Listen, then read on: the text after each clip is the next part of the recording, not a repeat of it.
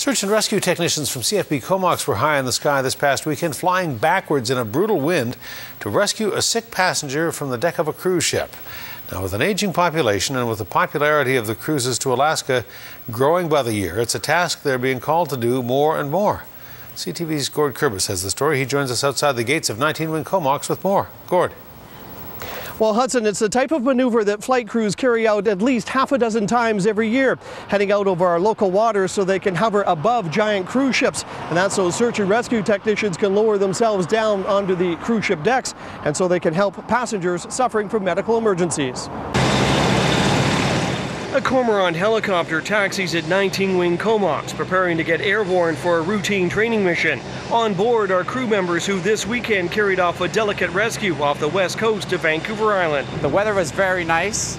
We had good visibility, although there were 75-kilometer-hour winds, which made the hoist and the rescue challenging. The Cormorant was 30 kilometers off of Brooks Peninsula, northwest of Vancouver Island. It was meeting up with the cruise ship Oosterdam. It's actually the second time Captain Luc Coates has had to rendezvous with the same vessel for a medical emergency. So when we're conducting a hoist at that altitude, the pilots, we don't have the best references, best visibility, so it's all up to the flight engineer. He cons us to the exact spot over the ship so that the StarTech can be lowered at a precise spot. Cormorant flight crews often find themselves flying in difficult circumstances, but evacuations off vessels are even trickier. That's due to high winds. And in this weekend's case, the only way to pull off the evacuation was to fly the Cormorant backwards throughout the entire rescue.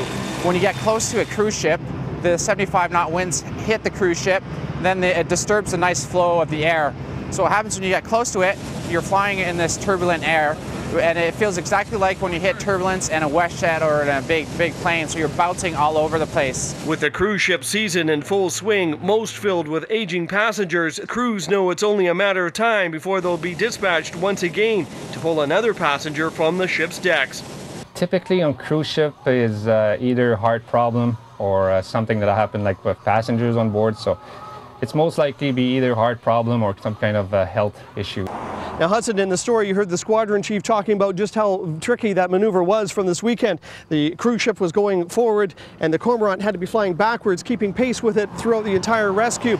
Now, despite the distances involved and some of the obvious dangers, crew members at 19 Wing Comox say they are ready to respond on our local waters at a moment's notice. Hudson? As they always do, Gord, thank you. Gord Kurbis reporting tonight from CFB Comox.